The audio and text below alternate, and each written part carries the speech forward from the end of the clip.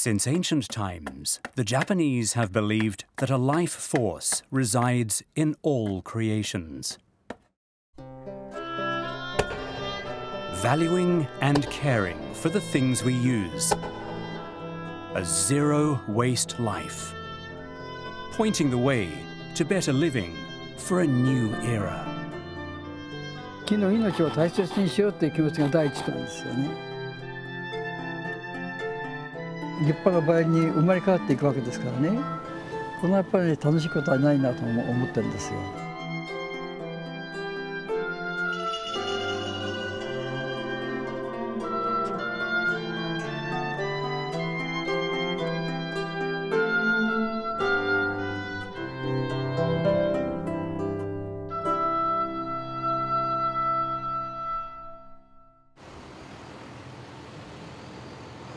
In suburban Tokyo, we find a rather unusual exhibition.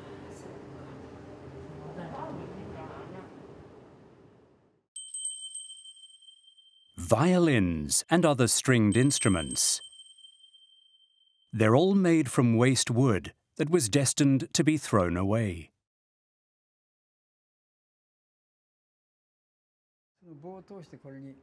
Their maker is Tsukamoto Yoshifusa. 私はこの3月で、米寿88歳を迎えました。これを機にして今まで作り上げた、約40数本のバイオリンとかビオラ、チェロ、ぜひ皆さんにご覧いただきたいと思って、で私の作り出した動機というのはやっぱり廃材を有効に生かしていいものを作りましょうと。Creating this impressive collection took him 40 years. 廃材っていうところがまた何とも言えない味わい深い温かみがあるっていうのがまたいいなと思って、物が捨てられないなと思って改めて感じちゃいましたこんなに宝になるとはね。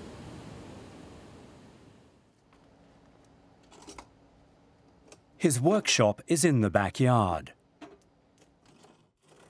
Tsukamoto isn't a professional violin maker. He's essentially a dedicated hobbyist.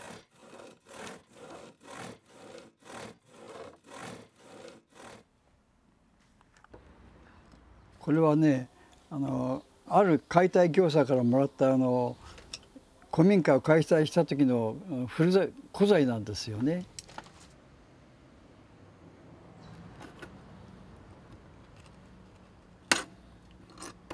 大工さんですからホチキスの跡ですよね。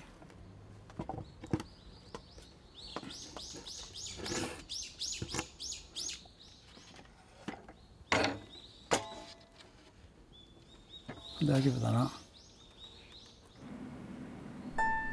Tsukamoto says the seasoned waste wood from old houses and other structures being torn down is ideal for making violins.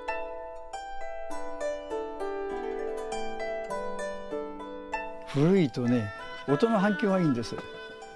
木が枯れてるから繊維が緻密になってて音の跳ね返りが良くなるんですよね。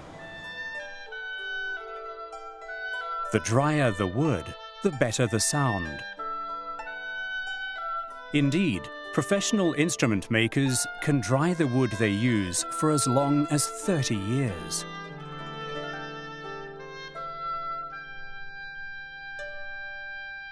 So waste wood is ideally suited for the task.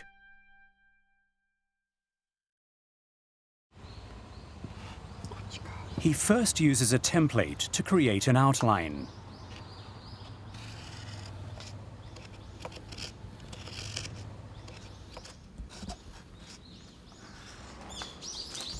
Today, he's using wood from a spruce roof beam. The wood's high strength makes it suitable for violins.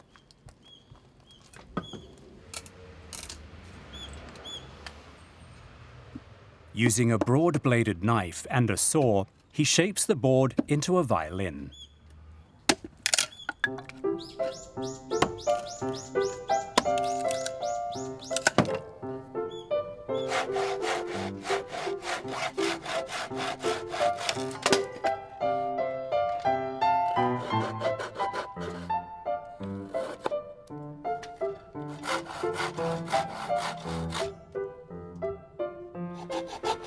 本職の人はもっと丁寧ですよ。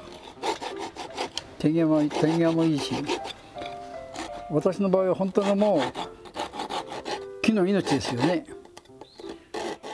もったいないです本当に。もうね、木っていうのはやっぱり生き物だから。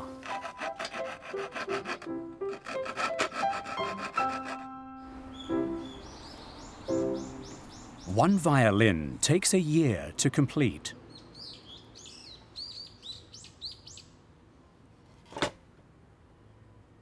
Once the outline is done, he begins carving with a chisel.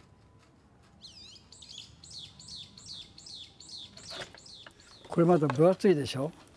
これを最終的にはこう大体2ミリか3ミリぐらいにしていくんです。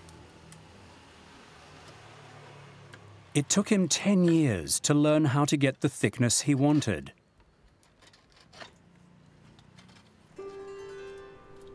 The former roof beam, having long served a supporting role, will be reborn as the star of the show in his hands.「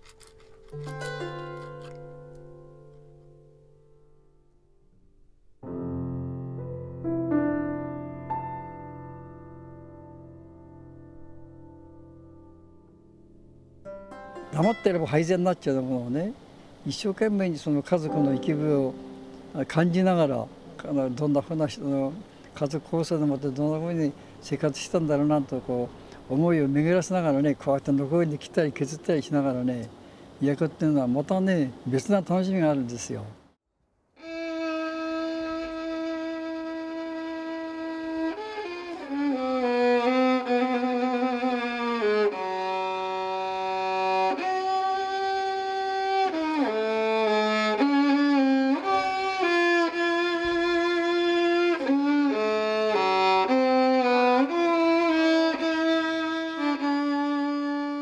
Tsukamoto first discovered the violin 70 years ago as a student. その当時は娯楽品っつったらもうラジオしかないんですよね。From the radio, the sound of the violin.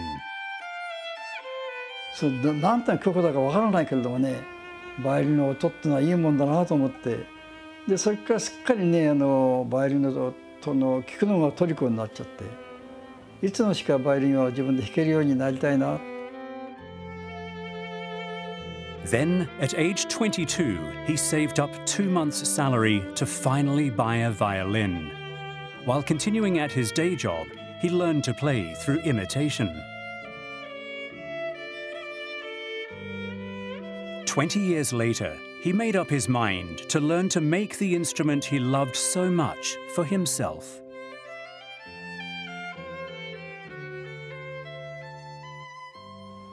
His chosen material? 初めて作ったバイオリンまな板ですよ。本当バイオリンの長さとちょうど長さが同じくらいなんですよ。まな板って長い間使うとへこんでっちゃうでしょ。そうするとそのようにほっぽらかしがあったんですよね。From an old cutting board destined for the trash, he made a violin. Through trial and error, it took 2 years to complete. 嬉しかったですよ。形になったってんで。ところがね、音はもう全然音はきれいに出ないの。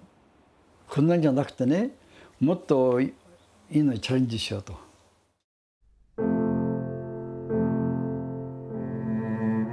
Seeing how hard he was trying, friends who worked in demolition brought him some wood.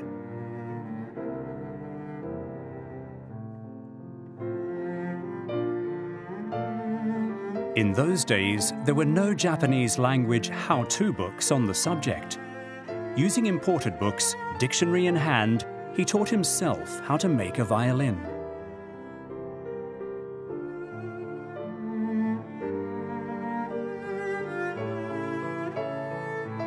Now, at 88, he's still striving for better sound.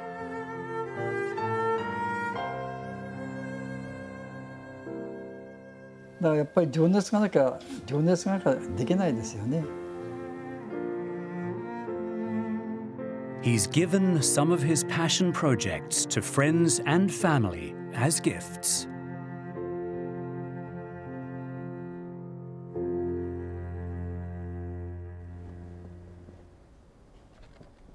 Now it's time for the most difficult step in the process: carving the F holes in the thin shell.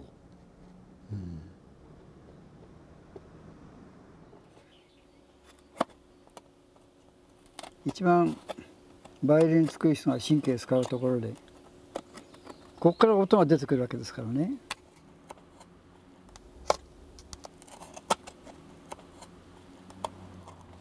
これが上手にできてないと音が上手に出てこないです。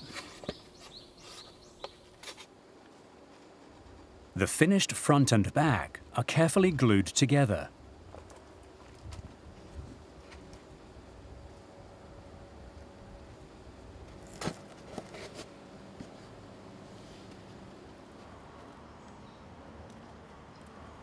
He tightens the strings and checks the sound.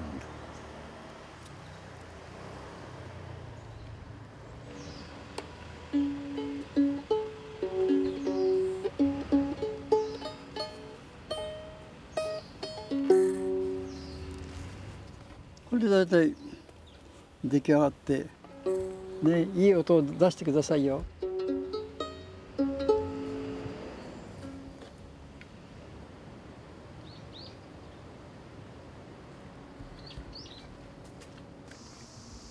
On the weekend, his daughter and granddaughters come to visit. 久しぶり。 Thanks to his influence, the whole family plays. They're looking forward to trying out the new violin.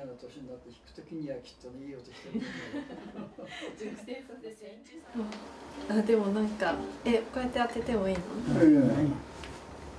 あ、すごい、でもなんかフィット感。あ、すごい。なんか響いてる感じがする。響いてんだよ。すごい。綺麗だよね、形もね。まあそんなにね。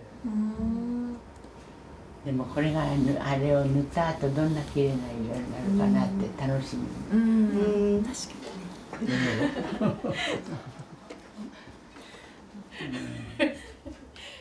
こう一緒にその祖父がなんていうか心を込めて作った楽器をこう一緒に演奏できるっていうのもなかなかできる経験じゃないと思うので、そういうところはなんていうかすごく温かい経験ができて、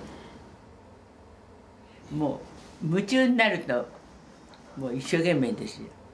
私にはこういう面倒くさいことは嫌だなとやってやりましたけどもね、でもそれが素晴らしかったんじゃないかと思う。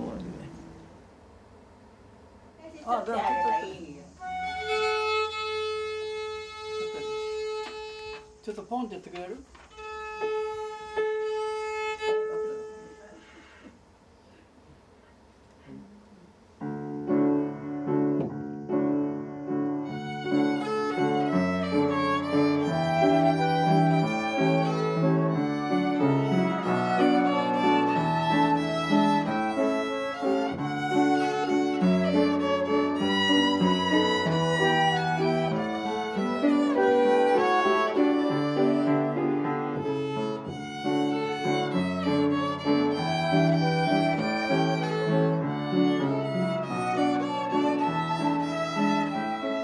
まあこれでね、木もきっと喜んでくれることと思うんですよ。もう友達みたいなもんですよこれ。